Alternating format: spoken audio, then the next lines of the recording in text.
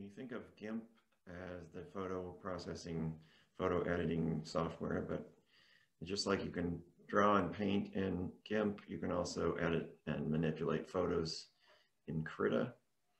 So here I've got a Krita file open with a photo of this handsome young lad. And we're going to look at how you can manipulate photos in Krita. One thing about Krita that's different is that Krita files, Krita layers have an alpha channel, so they actually are transparent. If you remove part of them or even use the opacity slider, you can make the photo more or less opaque. One thing we can look at are the ways to manipulate colors, and it's not as direct. You need to go to filters. And by the way, there are lots of different filters that we can look at. Let's try one, halftone. That just makes it a series of dots like that. So we don't want to do that.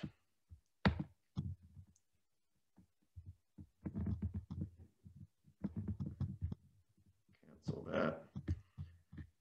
To get to the colors, you go to filter and adjust, and then down to color balance. And these work the same way as the color balance hue and saturation tools of GIMP. So you can manipulate the colors any way you want, but they're separated like that. So I'm going to clear that. So we also have separate selection tools in Krita, just like you do in GIMP. You have this magnetic selection tool that works sort of like the intelligent scissors. You have a freehand selection tool. You have different shapes that you can select.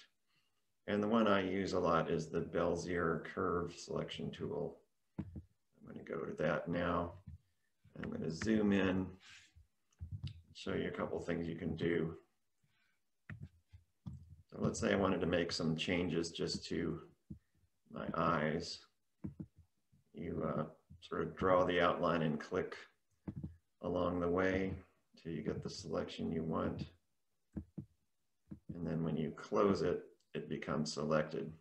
Now, if I want to do both eyes, if I want to do more than one selection, I just hold down Shift.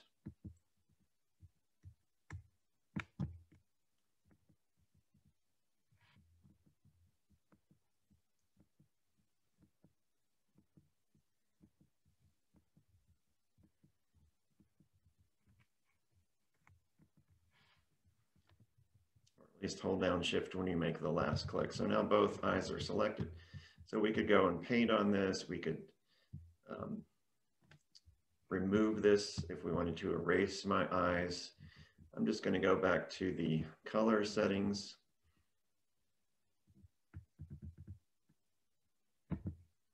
And see what we can do to change the color of my eyes. So it's picking up that there's some shadows here, and I'm just messing around with the color, and I'm not able to slide this over now, but you could see that it's working on both eyes since both eyes were selected. I'm going to reset this just for a minute. Since I have a blurry photo, I'm going to feather the selection just like we did in GIMP. And the default is 5 pixels, so I think that's going to be okay. So it looks like it's a bigger selection, but the selection is faded in gradually. So let's go back to the filter, to adjust, to color balance. And I'll just give myself some blue eyes here.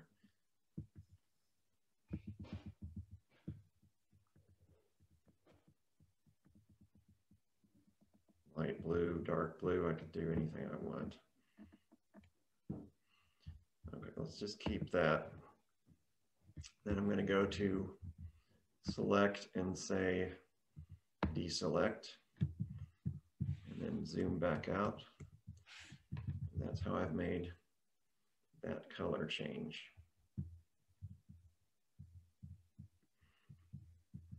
Another thing we could try to do is bring in another photo and see how it works with the blending tools.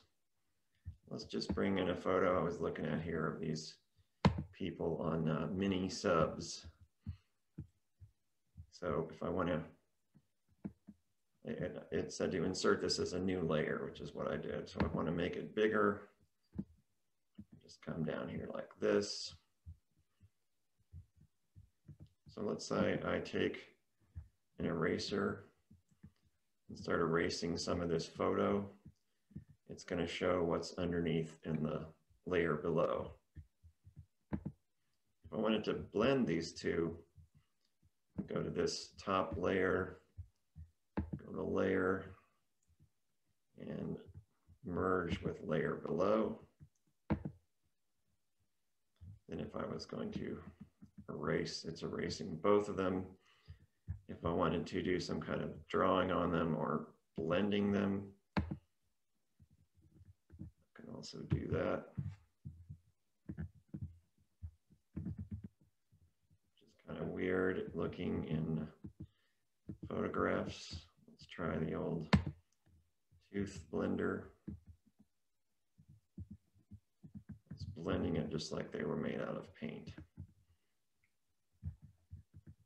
So it works basically the same with photographs as it does with layers of painted imagery, blending the two photographs together. When you're working in Krita, it's good to remember that the layers are already transparent. They have an alpha channel. So I started this Krita project with a photo of the sky, and then I added a photo of myself in a new layer on the second layer, overlapping that.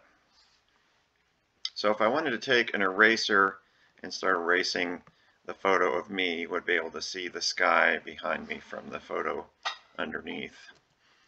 What I did here was use the Bezier curve selection tool and turn myself sideways to try to get a good selection. So you can see there it's selected. Then I put the photo back in the right orientation. And if I were to take the eraser and start erasing, you would be able to see the sky just through the part that is selected. Another thing you can do is just hit the delete key on your computer and it will delete the entire selection. So there you have the sky shining through my profile. Now if you wanted to do the opposite, you could take this same thing, go back, reselect, and then invert selection, and then erase the background using eraser or delete, and you'd have my head floating in the sky.